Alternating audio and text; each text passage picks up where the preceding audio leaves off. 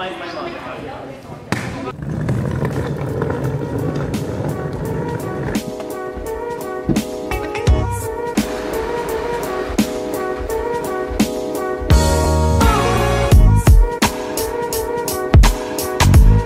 here in Melbourne Airport about to board, getting ready for an incredible tour across Canada and the United States. Let's do this.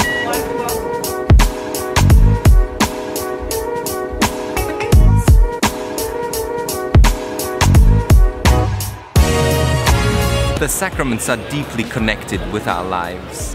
For example, baptism is the door to the spiritual life, while through reconciliation we are restored back into our spiritual walk. Through the Eucharist we are nourished as we continue our journey and our spiritual walk. Through marriage and holy orders we focus our spiritual life to a particular purpose. And through the anointing of the sick we are healed and embraced as we journey on towards God. What about the sacrament of confirmation? Through this sacrament we are strengthened, encouraged and confirmed in our Christian walk. The faith given to us in baptism is there made strong, as the apostles were confirmed and empowered by the Holy Spirit at the day of Pentecost. They were given the courage to practice their faith and showered with supernatural gifts. The Holy Spirit empowers and confirms you and I during the sacrament of confirmation, and gives us the very same gifts that were given to the apostles.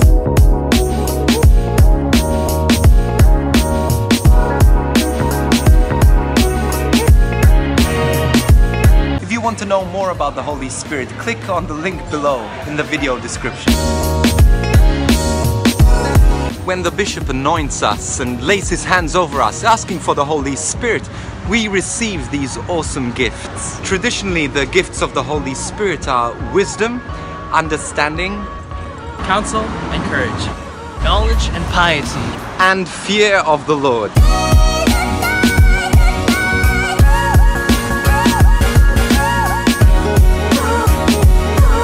How you liking it up here? Good. Very good. Just a couple of minutes before we go on stage for an amazing concert. It's amazing that no matter how often I do this, I still get scared every time. But reflecting on the gifts of the Holy Spirit, we have wisdom. Wisdom is not about being intelligent, but it's about seeing things from a new perspective, seeing things from a higher perspective, and that is the perspective of God. Seeing the world through the eyes of God is like a little child who's walking through a busy marketplace or somewhere in the city and decides to lift up their arms and ask mom to pick them up.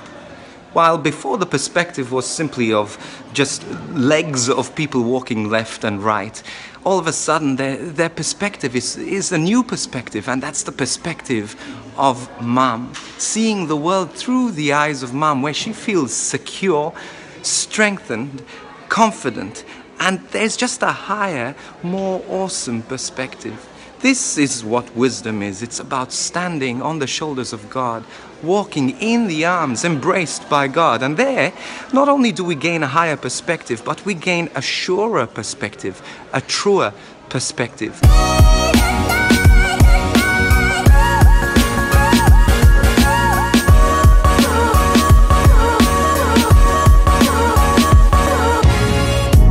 Understanding. That is not simply knowing random facts and interesting things, but simply knowing the deeper things of the heart of God. Understanding is the gift through which we can break into the very core of revealed truths. For example, the Trinity. This does not mean that we can understand these truths fully, but we can still understand with a sense of certainty. Through understanding, we see the world and our life within it in the larger context of eternity and in the context of God. Then there is the gift of counsel. Now, counsel is the perfection of the virtue of prudence. Counsel goes beyond prudence. It's a sort of supernatural intuition that allows us to respond to the promptings of the Holy Spirit. It builds on wisdom, allowing us to judge things from a higher perspective, that is, from the perspective of eternity or the perspective of the eyes of God Himself. Counsel is the Holy Spirit speaking to the heart of a person and instantly inspiring the person to make right judgment. Judgment that will benefit the glory of God and also the salvation of the person making the judgment and the salvation of others. This is what happened to me when I was on the X Factor. 3 weeks into the show, I decided to leave the show, even though it was quite successful for me to be there. Right at a moment, at an instant, I had this recognition, this understanding that this is not what I'm called to do. This is not where I am meant to be. I'm grateful for that opportunity, but I'm also grateful for the strength I had to respond to that gift of counsel.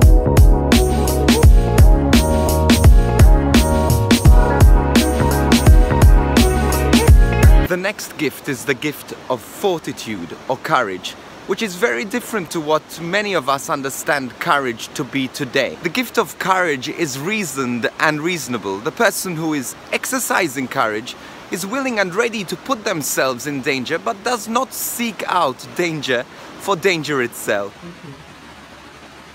Fortitude is a virtue that allows us to overcome fear in the face of obstacles and danger. Prudence and justice are the virtues by which we figure out what needs to be done, while fortitude gives us the strength and the courage to do it. Fortitude is not about foolishly putting your life in danger, even though sometimes it is necessary in order to stand up for what is right and in order to protect our hearts, our minds, and our souls. Fortitude is the virtue of the martyrs who are ready to lay down their lives rather than renounce the faith. It is also the virtue of those who are ready to stand up for what is right, even if it means for themselves to be put down. It is the virtue that allows us to cope with poverty and loss and sickness and death, and also use those things to draw us closer to God. And then there's the gift of knowledge.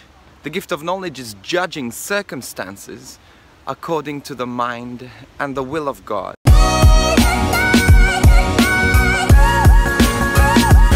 Through the gift of knowledge, we can ascertain the purpose of God's will in our life, why He allows us to go through certain things and allow certain circumstances to happen. This gift allows people to discern between impulses of temptation and inspirations of God's grace.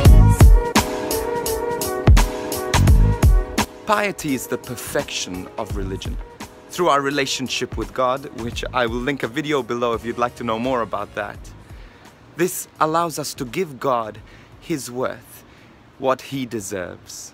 King David in the book of Psalms says, not to us, but to your name, O Lord, be all the glory. This is a gift I hope and I strive to use, because with all my life, with my words and my actions and my performances and my celebration of the sacraments, this is my desire, not to make myself famous or known, but in a sense to make the name of God famous, to make God known to the ends of the earth. So this is the moral virtue by which a person is disposed to give glory and honor to God.